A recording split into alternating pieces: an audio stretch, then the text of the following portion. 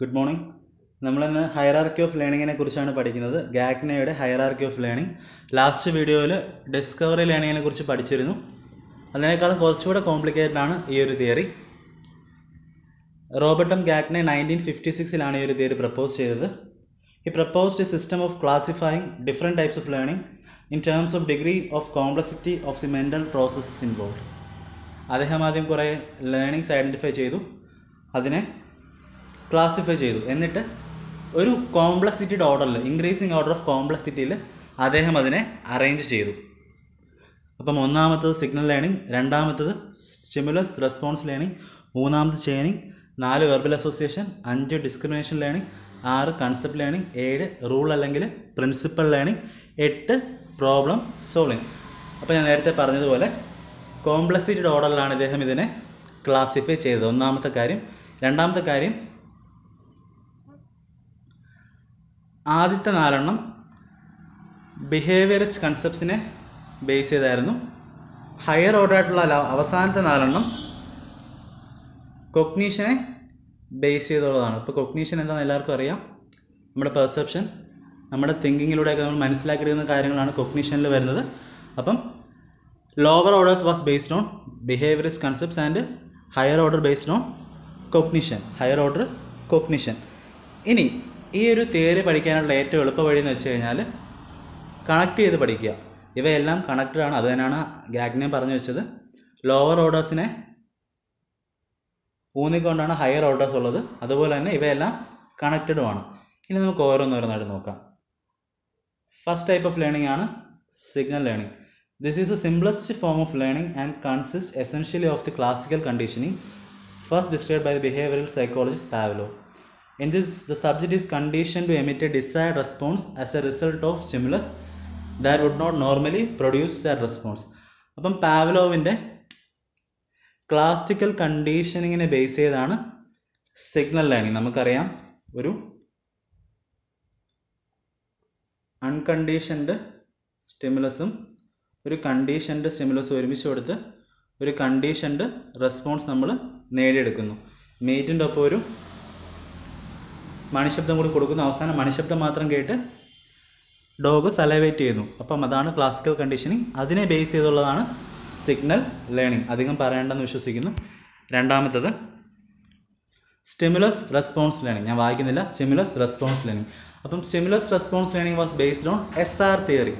Stimulus response theory ആരുടെയാണ്? സ്കിന്നറിൻ്റെ ഒപ്പേറന്റ് കണ്ടീഷനിങ്ങിനെ base ചെയ്താണ് ഈ ഒരു തിയറി പറഞ്ഞ് വെച്ചിരിക്കുന്നത്. അതായത് ഒരു സ്റ്റിമുലസിന് ഒരു പർട്ടിക്കുലർ റെസ്പോൺസ് ഉണ്ട്. ആ റെസ്പോൺസിനെ നമ്മൾ സ്ട്രെങ്തൻ ചെയ്യുന്നു. ഒരു പണിഷ്മെൻറ്റ് അല്ലെങ്കിൽ റിവാർഡ് കൊടുത്ത് നമ്മൾ അതിനെ സ്ട്രെങ്തൻ ചെയ്യുന്നു. അപ്പം സിഗ്നൽ ലേണിങ്ങിൽ സ്റ്റിമുലസിനാണ് ഇമ്പോർട്ടൻസ്. അതേസമയം സ്റ്റിമുലസ് റെസ്പോൺസ് ലേണിങ്ങിന് റെസ്പോൺസിനാണ് ഇമ്പോർട്ടൻസ് കൂടുതൽ. ഇതിന് ഉദാഹരണം എല്ലാവർക്കും അറിയാം. ഒരു ആനിമൽസിനെയൊക്കെ ട്രെയിൻ ചെയ്ത് അവസാനം നമുക്ക് വേണ്ട റെസ്പോൺസ് അവയിൽ നിന്ന് നമ്മൾ നേടിയെടുക്കുന്നു. ഇനി എന്താണ് chaining? മൂന്നാമത്തെയാണ് chaining. It is A more advance form of learning in which the subject develops the ability to connect 2 or more previously learned stimulus response bond into a linked sequence. അപ്പം ഇതും നമുക്ക് ഒരു example വെച്ച് പഠിപ്പിച്ചു തരാം. 2 or അതിലധികമോ stimulus response ഉപയോഗിച്ചൊരു chain form ചെയ്യുന്നു. നമുക്ക് വീണ്ടും ഒരു സർക്കസ് അല്ലെങ്കിൽ ആനിമൽസിൻ്റെ എക്സാമ്പിളിന് എടുക്കാം.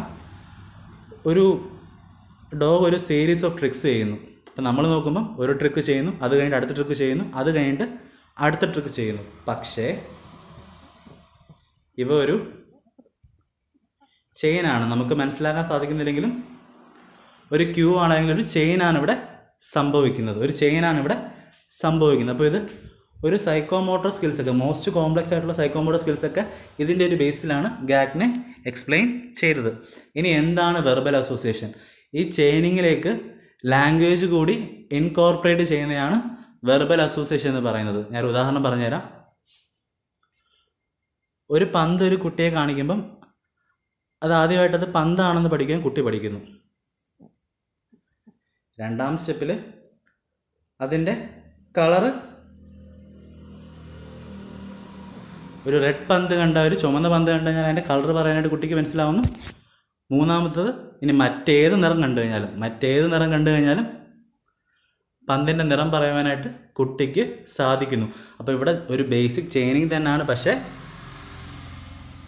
ഒരു 3 ലിങ്ക് ഇവിടെ ഫോം ചെയ്യുന്നുണ്ട്. അതായത് ഒരു ബോൾ കാണുന്നുണ്ടെങ്കിൽ അത് ബോളാണെന്ന് പറയുവാനും ആ ബോളിൻ്റെ നിറം പറയുവാനും മറ്റ് നിറത്തിലുള്ള പന്തുകളെ പേര് ചൊല്ലി, ഇപ്പം റെഡ് കളർ ബോൾ അല്ലെങ്കിൽ ബ്ലൂ ബോൾ അല്ലെങ്കിൽ ബ്ലാക്ക് ബോൾ എന്നൊക്കെ പറയുവാനായിട്ട് കുട്ടിക്ക് സാധിക്കുന്നു. അപ്പം ഇതാണ് ആദ്യത്തെ 4 ടൈപ്സ്. ഇനി അടുത്ത പ്രധാനപ്പെട്ട കാര്യം, ഈ 4 ടൈപ്സും പഠിച്ചു വയ്ക്കുക എളുപ്പമാണ്. കാരണം ഈ 4 ടൈപ്സും തമ്മിലൊരു ബന്ധമുണ്ട്. ആദ്യത്തിനകത്ത് സ്റ്റിമുലസിനായിരുന്നു ഇമ്പോർട്ടൻസ് സിഗ്നൽ ലേണിംഗിൽ, രണ്ടാമത്തിനകത്ത് സ്റ്റിമുലസ് റെസ്പോൺസിനായിരുന്നു ഇമ്പോർട്ടൻസ്, മൂന്നാമത്തെ ചെയിനിങ്ങിൽ കുറേയധികം സ്റ്റിമുലസ് റെസ്പോൺസിൻ്റെ ഒരു കണക്ഷനാണ് നടക്കുന്നത്. നാലാമത്തേത് ഈ ഒരു ചെയിനിങ്ങിലേക്ക് നമ്മൾ വെർബൽ ലിങ്ക് കൊടുക്കുന്നു അല്ലെങ്കിൽ ലാംഗ്വേജ് ലിങ്ക് കൊടുക്കുന്നു. ഇത് പഠിക്കാൻ ഏറ്റവും എളുപ്പം എക്സാമ്പിൾസിലൂടെയാണ്. എക്സാമ്പിൾസ് ഓർക്കുക, ആ എക്സാമ്പിൾസിനെ ബേസ് ചെയ്ത് ആ ഒരു ടൈപ്പ് ഓഫ് ലേണിംഗ് ഡിസ്ക്രൈബ് ചെയ്യുക. ഇനി നമുക്ക് അടുത്ത് നമ്മുടെ ഹയർ ഓർഡർ തിങ്കിങ്ങിലേക്ക് പോകാം. 5, 6, 7, 8 ഒക്കെ ഹയർ ഓർഡർ ലേണിങ്സ് ആണ്. അപ്പം അതിനകത്ത് ഒന്നാമത്തെ discrimination learning. This involves developing the ability to make appropriate responses to a series of similar stimuli that differ in a systematic way. The process is made more complex by the phenomenon of interference, whereby one piece of learning inhibits another. Interference is thought to be one of the main causes of forgetting. അപ്പം interference വരാതെ എങ്ങനെ കുട്ടികളെ പഠിപ്പിക്കാം? അപ്പം discrimination learning, ഒരേപോലെ ഇരിക്കുന്ന കുറച്ച് സ്റ്റിമുലസുകൾ, ആ ഒരു സ്റ്റിമുലസിനെ ഡിഫർ ചെയ്ത് പഠിപ്പിക്കുവാനായിട്ട് അല്ലെങ്കിൽ ഡിഫർ ചെയ്ത് മനസ്സിലാക്കുവാനായിട്ട് കുട്ടികളെ സഹായിക്കുന്ന ലേണിംഗ് ആണ് ഡിസ്ക്രിമിനേഷൻ ലേണിംഗ്. ഒരു എക്സാമ്പിൾ പറഞ്ഞുതരാം. ഞാനിവിടെ ഒരു ബ്ലൂ ലൈനും ഒരു ബ്ലാക്ക് ലൈനും വരച്ചിട്ടുണ്ട്, ഒരു ബ്ലാക്ക് ലൈനും ഒരു ബ്ലൂ ലൈനും. അപ്പം ലേണിംഗ് ഓഫ് കളേഴ്സ് എന്ന എക്സാമ്പിൾ എടുക്കാം. കുട്ടി ആദ്യമേ ബ്ലൂ കളറിനെ കുറിച്ച് പഠിക്കുന്നു, അതിനുശേഷം ബ്ലാക്കിനെ കുറിച്ച് പഠിക്കുന്നു, അല്ലെങ്കിൽ വൈസ് വേഴ്സ. അപ്പം ബ്ലാക്ക് പഠിച്ചൊരു കുട്ടി ഇനി ഒരു ബ്ലൂ കളർ കണ്ടു കഴിഞ്ഞാലും അതിനെ ഡിസ്റ്റിങ്ക്റ്റ് ആയിട്ട് ഡിഫർ ചെയ്യാനായിട്ട് പഠിക്കണം. കൃത്യമായിട്ട് തമ്മിലുള്ള വ്യത്യാസം പറയാനായിട്ട് കുട്ടിക്ക് അറിയണം. ഇതാണ് ഡിസ്ക്രിമിനേഷൻ ലേണിംഗ്. ഇനി എന്താണ് ഇതിൻ്റെ എഡ്യൂക്കേഷൻ ഇംപ്ലിക്കേഷൻ? നമ്മളൊരു കുട്ടികളെ പഠിക്കുമ്പം എപ്പോഴും നമ്മൾ B.Ed പറയുന്നൊരു കാര്യമാണ്, എപ്പോഴും പ്രീവിയസ് നോളജ് പറഞ്ഞ് തന്നെ പഠിപ്പിക്കണമെന്ന്. പക്ഷേ പ്രീവിയസ് നോളജ് ഒരിക്കലും ഒരു കുട്ടിയുടെ പഠനത്തെ ഹനിക്കരുത്, ഒരു പഠനത്തെ ഒരിക്കലും നെഗറ്റീവായിട്ട് അഫക്റ്റ് ചെയ്യരുത് എന്നൊരു പറയുന്ന ഒന്നാണ് ഡിസ്ക്രിമിനേഷൻ ലേണിംഗ്. അപ്പാരൻ്റ്ലി സിമിലർ ആയിട്ടുള്ള കുറേ സ്റ്റിമുലസിനെ ഡിസ്റ്റിങ്ക്റ്റ് ആയിട്ട് ഡിസ്ക്രിമിനേറ്റ് ചെയ്യാനായിട്ട് കുട്ടിക്ക് സാധിക്കണം. ഇനി ആറാമത്തത് concept learning. This involves developing the ability to make A consistent response to A different stimuli that form a common class or category of some sort. It forms the basis of the ability to generalize, classify, etc. എന്തൊരു വസ്തു കണ്ടു കഴിഞ്ഞാൽ അതിനെ generalise ചെയ്യാനായിട്ട്, ഒരു concrete ആയിട്ടുള്ളൊരു വസ്തു കണ്ടു കഴിഞ്ഞാൽ അതിനെ ഒരു അബ്സ്ട്രാക്റ്റ് ആയിട്ട് മൈൻഡിലേക്ക് കോഡ് ചെയ്യാനുള്ളൊരു കഴിവ് കുട്ടികളിൽ നമ്മൾ ഉണ്ടാക്കിയെടുക്കണം. ഒരു ഉദാഹരണം പറഞ്ഞുതരാം. നമ്മളൊരു ക്യൂബ് കാണുന്നു, ഒരു വുഡൻ ക്യൂബ് നമ്മൾ കാണുന്നു. അപ്പം ഈ ഒരു വുഡൻ ക്യൂബ് കണ്ടു കഴിഞ്ഞാൽ കുട്ടിക്ക് അതിനെ ജനറലൈസ് ചെയ്യാൻ സാധിക്കണം. ക്യൂബിൻ്റെ എല്ലാ വശങ്ങളും തുല്യമാണ്, അല്ലെങ്കിൽ ആ ഒരു ഡയമെൻഷനെ കുറിച്ച് കുട്ടി പഠിച്ചെടുക്കുന്നു. അതാണ് ഒന്നാമത്തെ സ്റ്റെപ്പ്. ഒന്നാമത്തെ സ്റ്റെപ്പിൽ കുട്ടി അതിനെ ജനറലൈസ് ചെയ്യുന്നു. രണ്ടാമത്തേതിൽ കുട്ടി അതിനെ മനസ്സിലേക്ക് എൻകോഡ് ചെയ്യുന്നു. ഇനി അവിടെ നിന്നാണ് അടുത്ത സ്റ്റെപ്പ്.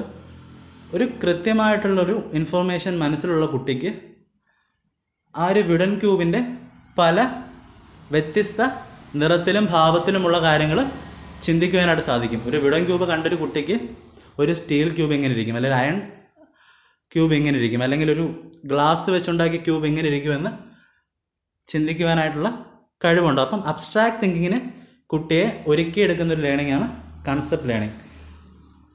ജനറലൈസ് ചെയ്യാനും ക്ലാസിഫൈ ചെയ്യാനും കുട്ടിയെ സഹായിക്കുകയും ചെയ്യും. ഇനി എന്താണ് റൂൾ ലേണിംഗ്? അപ്പം റൂൾ ലേണിംഗ് പറയുമ്പം നമ്മൾ തൊട്ട് മുമ്പേ പഠിച്ചത് കൺസെപ്റ്റ് ലേണിംഗ് ആണ്. അപ്പം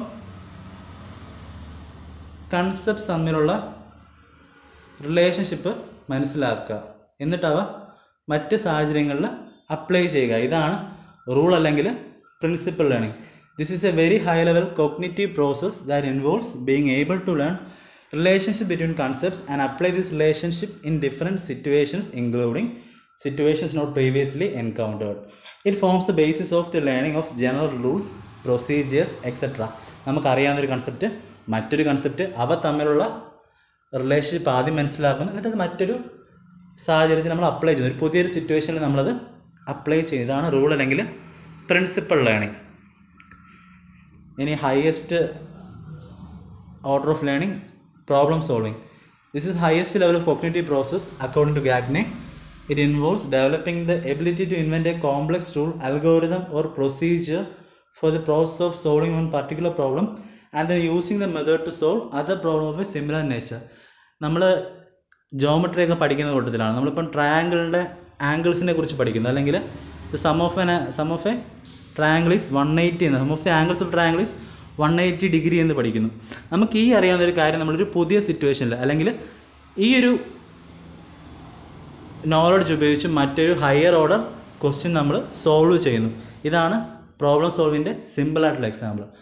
അപ്പം ഇത്രയും ടൈപ്സ് ഓഫ് ലേണിംഗ് മനസ്സിലായെന്ന് വിചാരിക്കുന്നു. ഇനി നമുക്ക് അവസാനത്തെ 4 ഓർഡർ ഒന്നുകൂടെ നോക്കാം. 5, 6, 7, 8.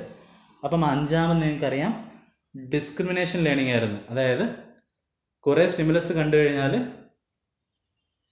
കുറേയധികം സ്റ്റിമുലസ് അപ്പയറൻ്റ്ലി സിമിലർ ആയിട്ടുള്ള സ്റ്റിമുലസ് കണ്ടു കഴിഞ്ഞാൽ അവയെ വ്യക്തമായിട്ട് ഡിസ്റ്റിങ് ആയിട്ട് ഡിസ്ക്രിമിനേറ്റ് ചെയ്യാനുള്ളൊരു കുട്ടിയുടെ കഴിവ്. രണ്ടാമത്തത് കൺസെപ്റ്റ് ലേണിംഗ്. അപ്പം ഒരു കാര്യം കണ്ടു കഴിഞ്ഞാൽ അതിനെ ജനറലൈസ് ചെയ്ത് ക്ലാസിഫൈ ചെയ്യുവാൻ കുട്ടിക്ക് സാധിക്കുന്ന രീതിയിൽ കുട്ടിയെ പഠിപ്പിക്കുന്ന ഒന്നാണ് കൺസെപ്റ്റ് ലേണിംഗ്. ഇനി കൺസെപ്റ്റ്സിൽ നിന്നാണ് കൺസെപ്റ്റ്സ് തമ്മിലുള്ള റിലേഷനും അത് പുതിയ സാഹചര്യങ്ങളിൽ അത് അപ്ലൈ ചെയ്യുന്നതുമാണ് ഏത് 7ാമത്തേതായിട്ടുള്ള റൂൾ ലേണിംഗ് അല്ലെങ്കിൽ പ്രിൻസിപ്പൽ ലേണിംഗ്. ഇനി നമുക്ക് ഓൾറെഡി അറിയാവുന്നൊരു തിയറം ഉപയോഗിച്ച് ഹയർ ഓർഡർ ക്വസ്റ്റ്യൻസ് നമ്മൾ സോൾവ് ചെയ്യുന്നത്, അതിനാണ് പ്രോബ്ലം സോൾവിങ്. അപ്പം നമ്മൾ ആദ്യത്തെ 4ൻ്റെ കേസിൽ പറഞ്ഞ പോലെ അവസാനത്തെ 4 നമുക്കൊരു സീരീസ് ആയിട്ട് ഓർത്ത് വയ്ക്കുവാനായിട്ട് സാധിക്കും. ഗാഗ്നയുടെ റൂൾസ് എക്സാംസിന് എഴുതുമ്പോൾ ചിലപ്പം വിട്ടുപോകാനായിട്ട് സാധ്യതയുണ്ട്. പക്ഷേ ഓർഡറിൽ പഠിച്ചു വെച്ച് കഴിഞ്ഞാൽ ഒന്നറിയാമെങ്കിൽ തൊട്ടടുത്ത് നമുക്ക് ഉറപ്പായിട്ട് എഴുതാൻ പറ്റും, അതിൻ്റെ അടുത്ത് എഴുതാൻ പറ്റും. ഗാഗ്നെ പറയുന്ന പോലെ തന്നെ ഇവ തമ്മിലൊരു ബന്ധമുണ്ട്. ആ ബന്ധം ഉപയോഗിച്ച് തന്നെ നമുക്ക് എക്സാംസിന് സിമ്പിളായിട്ട് എഴുതി ഫലിപ്പിക്കുവാനായിട്ടും സാധിക്കും. താങ്ക്സ്.